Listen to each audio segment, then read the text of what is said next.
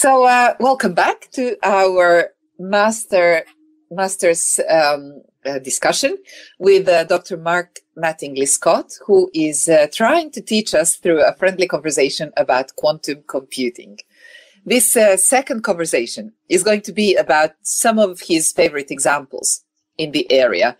And again, I'm not quite sure how concrete one can be with a technology this new, Mark. So what examples can we talk about? We can talk about three kind of fundamental types of problems where quantum computers are going to change how we compute things. And the first group of examples are really things that came out of or were derived from or resulted from Richard Feynman's demonstration that quantum computers or qubits would accelerate the simulation of entanglement in the early 80s. That basically led to the insight that simulating materials, simulating atoms and molecules and things was going to be acceleratable using quantum computers. And essentially what you do is you take any kind of, I don't know, molecule or thing, material, and you map the quantum mechanical description of that system to qubits in a reasonably scalable way. At the atom level, you can map energy levels, essentially energy levels, to qubits, and then through an iterative process, solve those energy levels. And once you've solved those energy levels, you can use that to infer information about, for example, what a molecule looks like in 3 dimensions, or what its binding energy is, how efficiently it will interact with or react with other molecules. What that means in practice is, for things like chemical production, in the area of basically everything, but things like energy chemistry, batteries, efficient solar cells, those kind of things. That's all about getting very, very efficient materials, and using quantum computers to do that will speed those development processes up. Also in the area of pharmaceuticals. So, one of the things you're concerned about when you're doing pharmaceutical research, the first step is, have I got an active substance which does something? And can I show it doing something in mice or rats or whatever? And then the challenge then becomes, can I find a way to deliver that in a way in humans which doesn't kill them? And then can I develop that so that its dosage and means of administration are tenable? Accelerating that process, because for example, you can simulate what a molecule does, will have enormous impact. If you look at the costs of developing a single drug, it's in the billions. If you can accelerate that, it will have an economic impact, of course, for the pharmaceutical companies and for patients. But it will also mean we get a step nearer to bespoke and individualized therapy regimes. So we may see some significant speed up in those processes in the midterm. So that's materials, pharmaceuticals, battery design, materials design, surface design. The next area really comes out of. Sorry, Mark. Yes. You mentioned pharma usage. You mentioned other kind of construction materials, or you mentioned batteries, and it led me to think about energy solutions. Mm-hmm. So Norway is fundamentally an energy and natural resource through advanced technology nation. This could be applicable also to the new energy solutions for, say, whether it's hydrogen or what we are really struggling with when we build, for example, offshore wind farms, is creating them robust but flexible enough, and experimenting with the right kinds of materials, and the chemistry of it might get a real push through something like quantum. Could well be. Actually, if you look at that entire energy creation, distribution, storage, and consumption, that entire value chain, the materials part of it does come in. It's an important factor. So, for example, if you're using wind energy to directly generate hydrogen, it's kind of a no-brainer. If you're putting you're putting wind generators in the middle of the North Sea, using them to generate hydrogen is like fairly obvious. There's water there, and why not? Is that efficient? I don't know at the moment. Probably not. But could it be efficient? Is there a lot of chemistry involved in making it efficient? Yes. Are there more efficient ways to store hydrogen than just as a gas or as a liquefied gas? Maybe. There is work going on that. Can quantum computing be used to accelerate that, improve that? It's probably. I wouldn't, without knowing more about the details of the problem, is that going to be relevant in what timescale? But those are the kind of problems where quantum computing is at the front, where it's about things. Behind that energy generation problem you talked about is a second class of issues, if you like, which is around logistics, optimization. What's the most efficient way to do things, to combine things? And that comes back to the second class of problems, where we look at basically derived from the work that Peter Shor did with his factorization algorithm.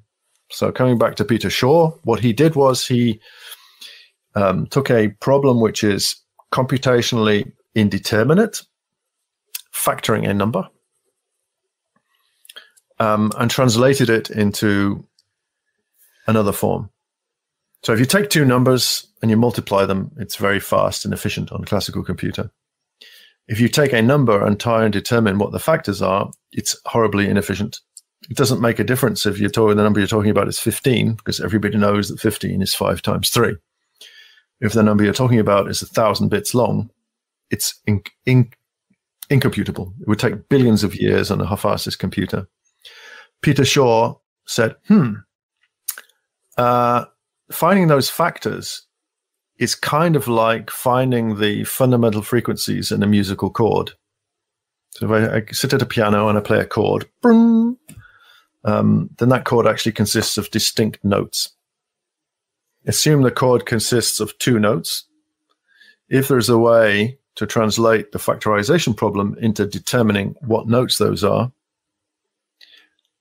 then this is what Peter Shor did, essentially. He said, I can translate that factoring problem into something in the quantum domain, and then this is where your brain is going to get fried here. So, and then I then use something called the quantum Fourier transform to identify what the factors are, and then I can translate it back and out pop the 2 factors. And it's incredibly efficient. That work of Peter Shor led to 2 things. First of all, everybody suddenly got concerned about cryptography, rightfully so.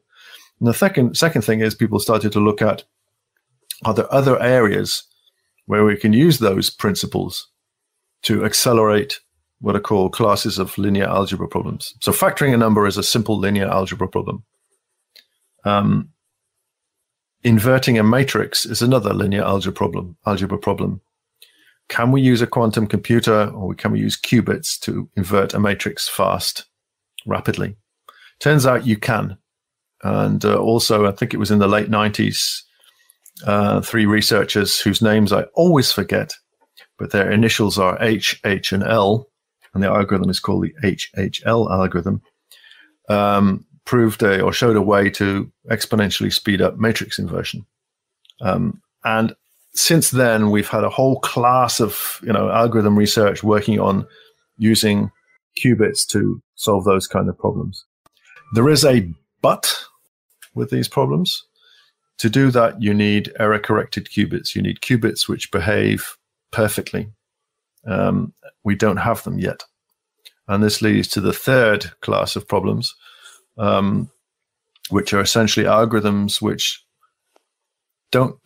in general, don't provide this exponential speed up. They provide quadratic speed up, and they use the real qubits of today. You find those algorithms around things like optimization, Monte Carlo analysis. So where you're looking at lots of different alternatives to a problem. Can you speed that up? Can you take your non-deterministic Turing machine and speed it up a little bit? The answer seems to be yes, you can. You can speed it up quadratically. Quadratically means squared for the listeners. Squared doesn't sound like a lot, but if you're looking at big enough problems, it's the difference between doable and impossible. So those are essentially the three classes of problems. And if you look at the first one, sorry, if I just go back, there was the first class. Just summarizing, we need to stop a little bit and give people time to breathe. So the first one was materials technology, simulating real things in an incredibly much more fast way. The second one was computational problems like cybersecurity, cryptography, things that require things like inverting a matrix and factorization. That class of problems also includes a lot of machine learning and AI, because that's about inverting matrices. So and that's what I wanted to get back with you on. So machine learning, AI. You mentioned Monte Carlo simulations, for example. They were in the third category. Category. Things you can do with real qubits are subject to errors. They lose their state after a certain amount of time. And why are Monte Carlo simulations important? Where do they pop up? What sort of real world problems do we see those in, just for our listeners? Well, the classic example is from the finance industry. Monte Carlo simulation is used to do things like options pricing, arbitrage, currency arbitrage, hedging, risk analysis in the finance industry. What you essentially do is you take your problem and throw random decisions at it and look at what comes out, and then you repeat and rinse a number of times. And Monte Carlo simulation says that given enough repetitions, you will get a statistically robust answer. What the quantum computer does is it accelerates that, getting to a statistically robust answer quadratically. And that can be if you're managing a hedge fund, that can be, huge difference in time. So given the effect, and these real qubits already exist. Yes. And yes. I don't know if you can buy them, but they exist. So whoever gets to using them efficiently, given the potential of earning money in or whether it's hedge funds or controlling markets or doing anything where game semantics comes into play, I can imagine the income differential, the income potential from somebody being able to do this is just so huge. Yeah, in the finance industry, typically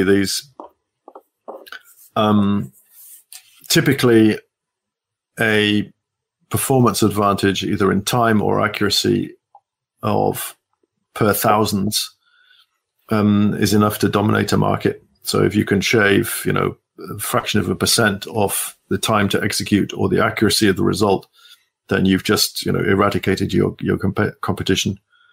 So the sensitivity is very, very high, just really, really small improvements.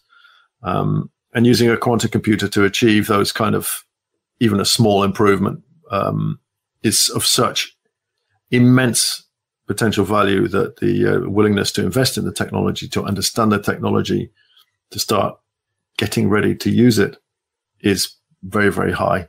So most banks, insurance companies, most financial institutions, the central banks, they're all very, very interested in quantum computing for that reason. But also because in the hands of rogue people or your enemies, this could be a system disruptive thing. Yeah, but I don't think that's specific to quantum computing. That's the same with every technology. Every technology that could be used for benign purposes can be misused. Just look at human history. It's an absolute, it's a kind of constant in human nature. Then the question then becomes is,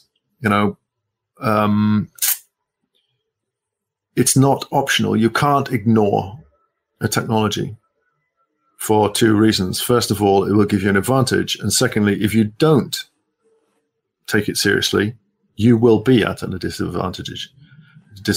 That may be just commercially, or it may be socially. It may be it's so disruptive that the potential is there to change so much.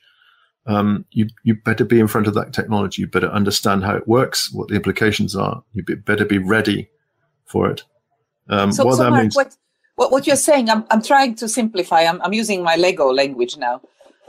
So you're saying that you have a choice, to say this is too complex for me and I'm waiting. If you're running a central bank or are in charge of some very systemic cybersecurity stuff in defense, but then what you're risking is that whoever moves first will define how this will play out.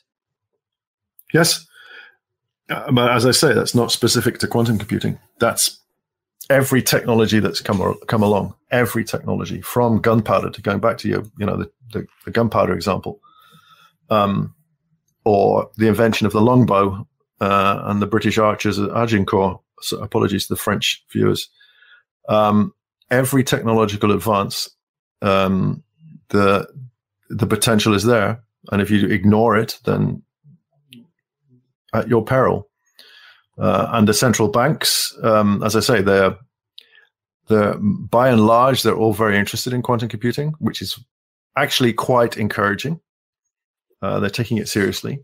The banks certainly are. And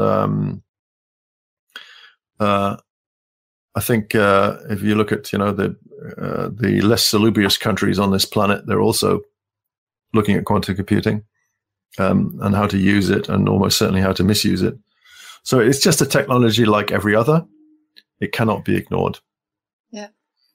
I want to ask you about two possible areas in addition to the ones that so you've kind of given us three types of problems, but it's still abstract to many listeners who are not computer people. But I heard you speak about applications in robotics and autonomous cars and satellites and what you called disconnected things. And then I also want to ask you about possible applications in computer centers. Okay, so where quantum computing is coming from right now is from a legacy of compute centers. So the electromagnetic qubits based on electron spin and photonics, they all need to run at very low temperatures, which means you need cryogenics, very low temperatures, which in general means you've got a kind of like an inverted steam engine technology. You need to be in a compute center, you need infrastructure, and typically that also means that you're then accessing that machine via some kind of cloud service. And most of the players on the quantum scene are providing quantum computers and qubits through that model. Sorry, so this is too many concepts and too complex.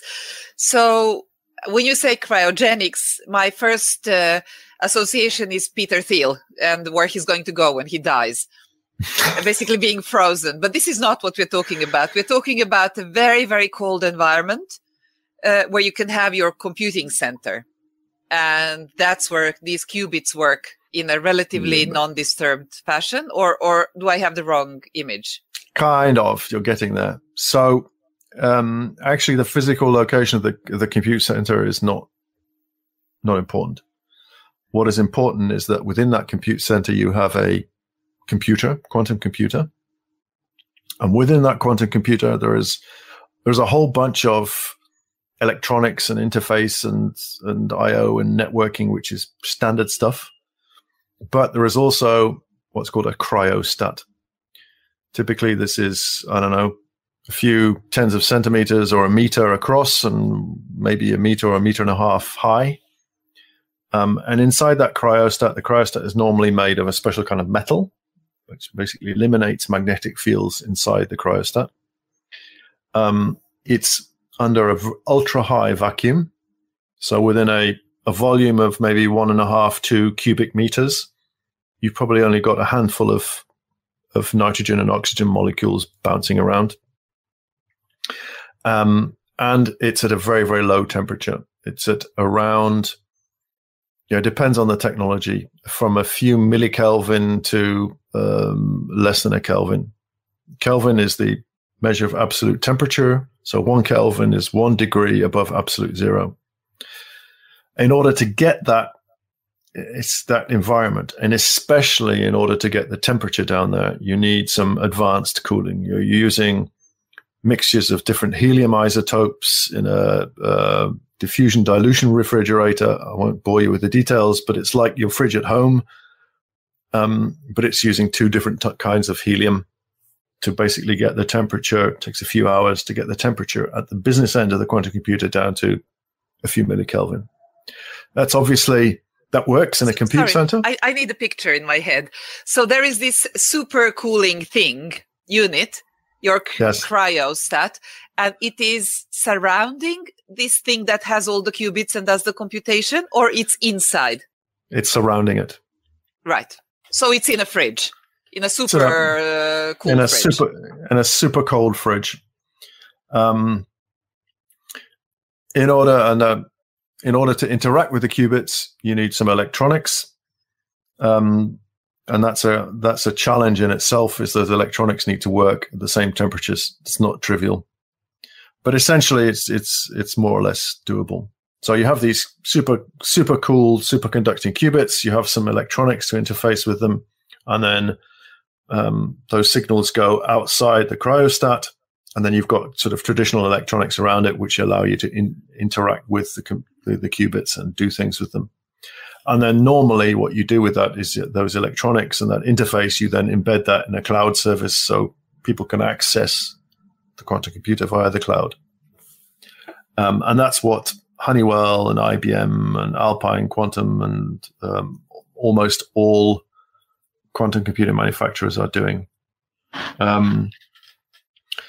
If you are using qubits based on nuclear spin, so you're able to run them at room temperature, particularly if you're using nitrogen and nitrogen vacancies to do that as quantum brilliances, then your qubits work at room temperature.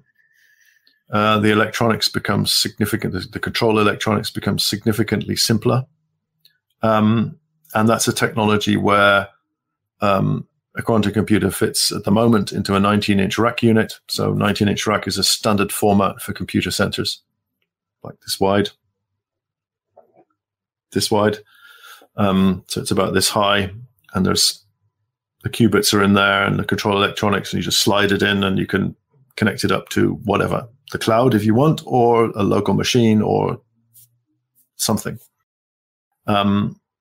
So those room temperature quantum computers are, I believe, the future of quantum computing, because if you remove that need for superconductivity for cryogenic systems, then and additionally have simple electronics to control it, then it's all miniaturizable, which means you can start to really focus on making things small, portable, and potentially start to put them in places which you would never, ever be able to do with a cryogenic quantum computer unless you ensure that it's always connected and always has access to the cloud.